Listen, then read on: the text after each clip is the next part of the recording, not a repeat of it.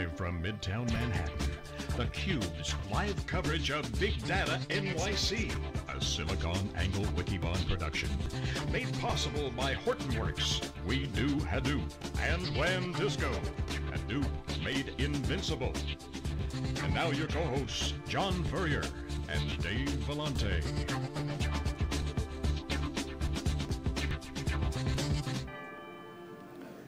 Okay, welcome back. We're live here inside theCUBE, live at BigDataNYC. This is where all the action's happening in the Big Apple. A lot of action at Hadoop World, Strata Conference right behind us at the Hilton.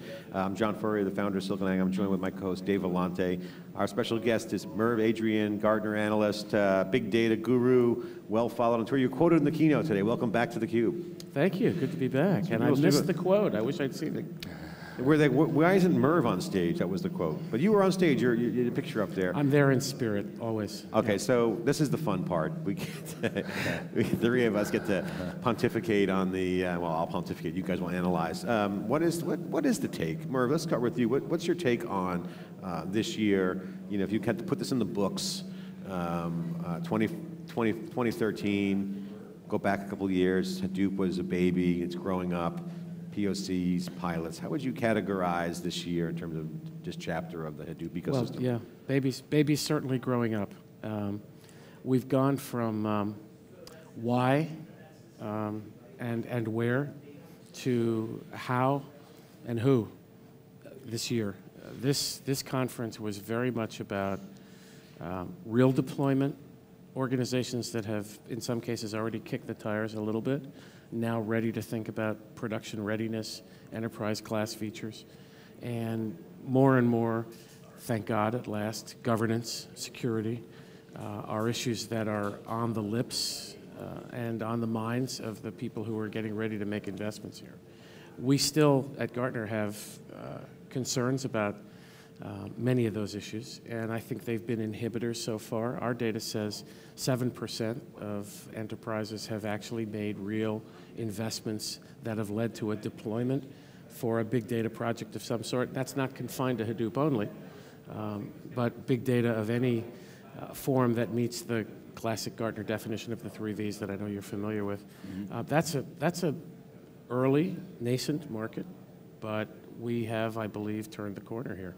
We're moving into real mainstream. So you got that great hype cycle and it's very detailed. Did we just plow through the trough of disillusionment? Did we hit that? What happened there? Well, there's 2 dots on there that I think are interesting. And for those of you not familiar with the Gartner hype cycle, it looks like that. The trough of disillusionment that Jeff just referred to is that stage where we get past that early enthusiasm and early adopters hit a wall for one reason or another. Maybe the product isn't good enough. Maybe they chose it for the wrong reasons. Maybe they just aren't doing it very well. But for some reason, after the bloom is off the rose, that's when the inevitable stories begin to appear about this thing isn't all it's cracked up to be, it was oversold, it was hyped, and all of that may be true, but generally speaking, we move through that period into what we like to call the plateau of productivity, once balance begins to reassert itself. Hadoop distributions are well down into the trough at this point, and that's not a negative, it's a positive because you want to move from left to right. So we think we're pretty close to beginning to pull out of that and start to move towards a more balanced and a more informed deployment. By contrast, one of the big themes here was SQL on or in Hadoop, depending on who you talk to. And that one is all the way over at the beginning, just past its trigger point, starting to climb the curve. There's a lot of enthusiasm for it now, but a lot of people still don't know, haven't got the message, that it's going to be possible to do interactive query. So the enterprise story, we had also Jack Norris on from MapR earlier, and they've been doing enterprise since the beginning, of which people poo-pooed it initially, but now that that's the trending story.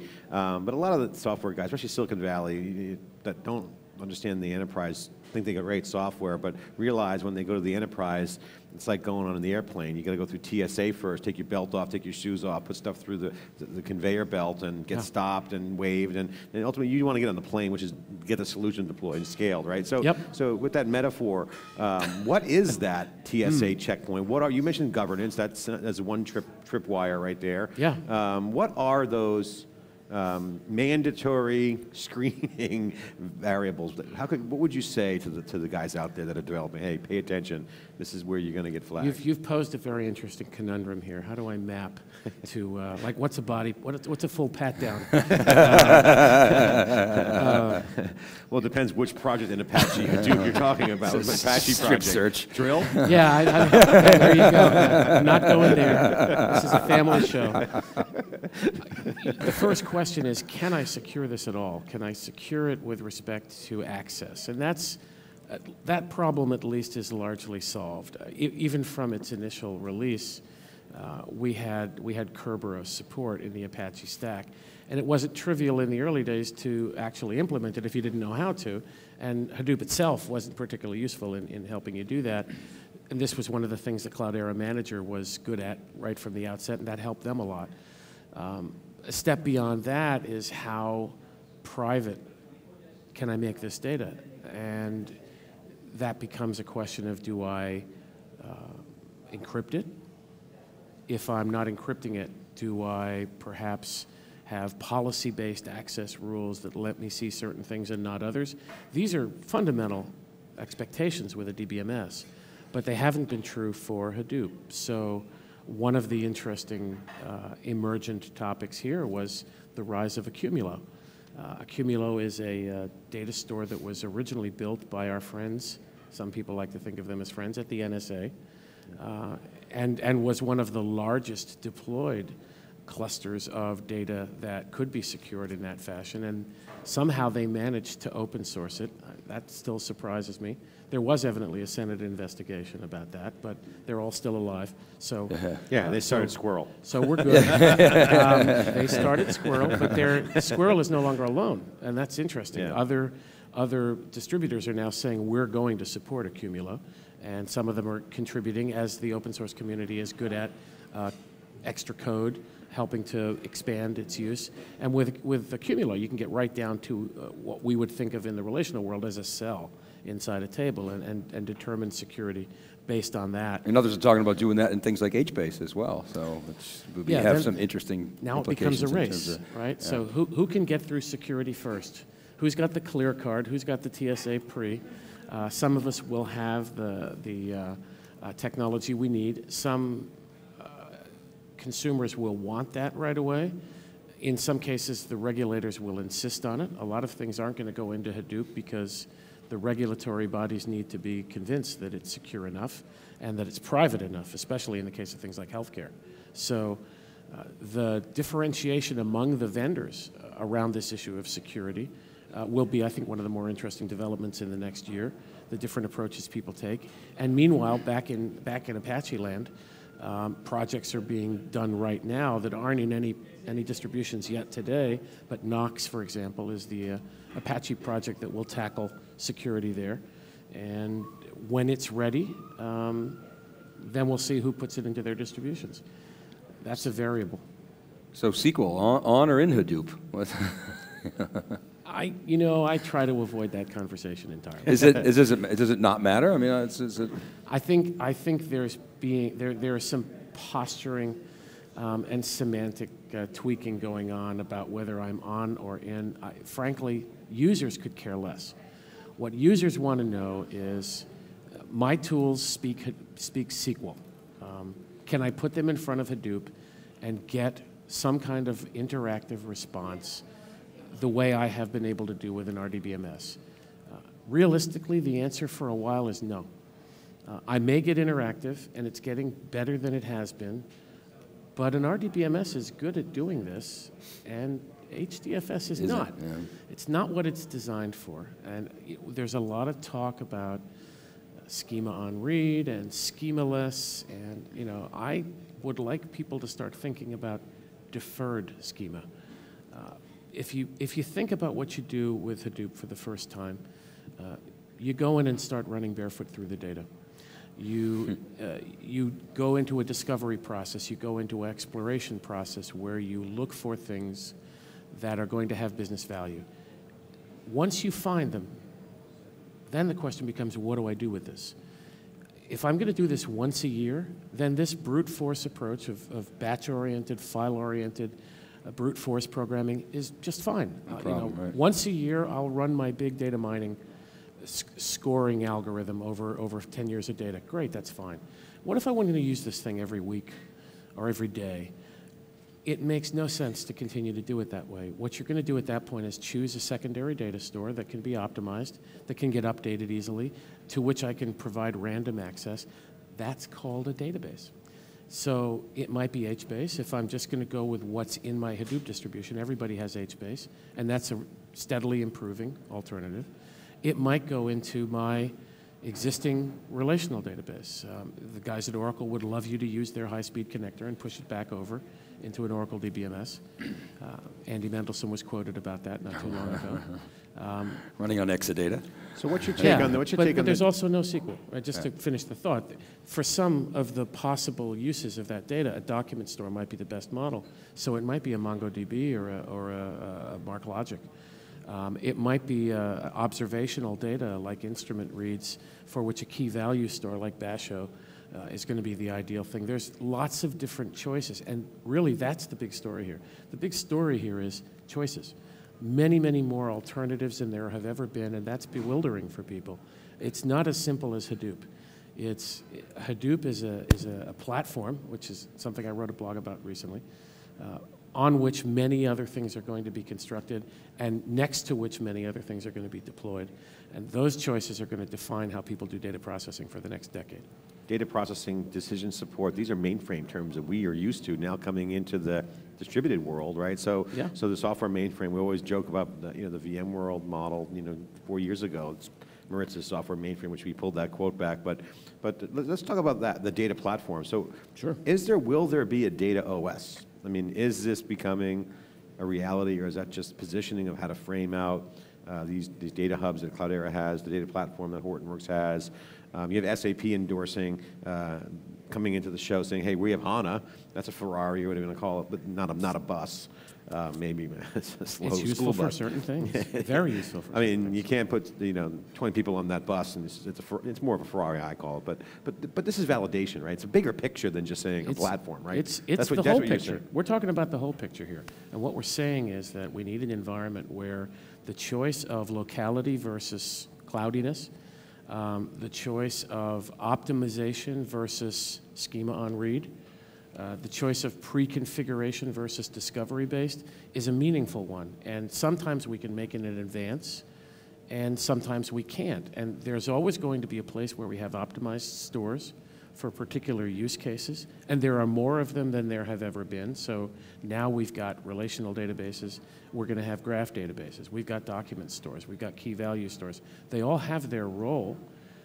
The challenge for the implementer of the data fabric for any given organization is going to be, which of these do I use when? How many of these things can I decide in advance? And it becomes very interesting to think about whether maybe the system could help me do that.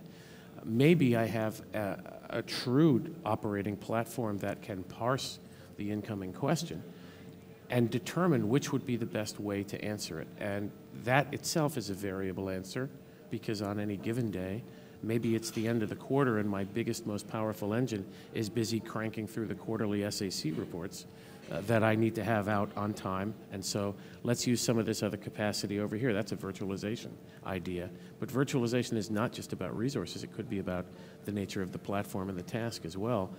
That's a grand challenge in computer science. That's years from now.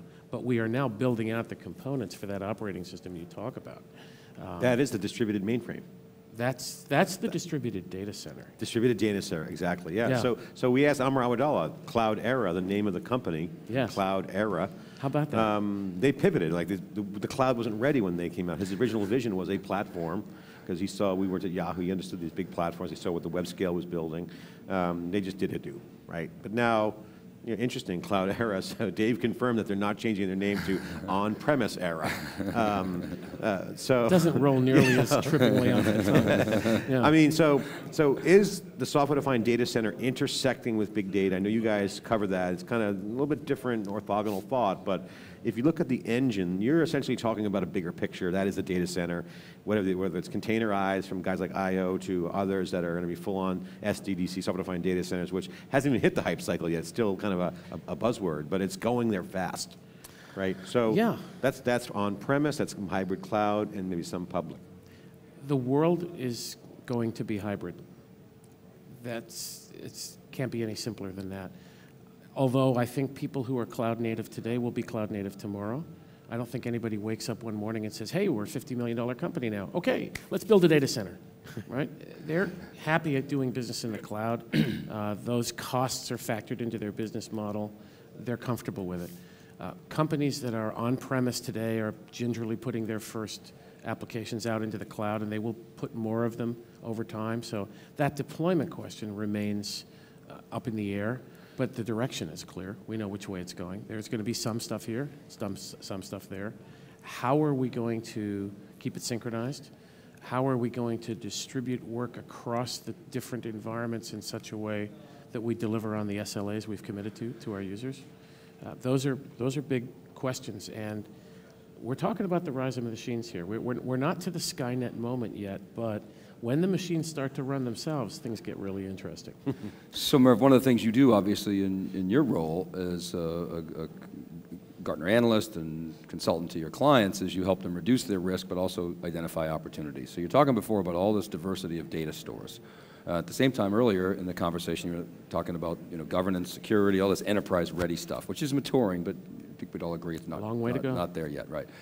So what's the balancing act that you're seeing with your customers in terms of the opportunities? Or is it lowest common denominator for enterprise readiness to go after those opportunities, or those opportunities have to wait until the enterprise readiness is there? All of those questions intersect with the budget question. So, for example, we see the opportunities for significant cost savings in data center modernization, but even with a good ROI case, those things are usually number 5 on the list of the top 3 because somebody else comes along with a top-line project, and that pushes everything down the stack. Perpetually, yeah. So organizations are confronting the competitive opportunities and factoring them through the requirement to keep things stable and supportable and secure.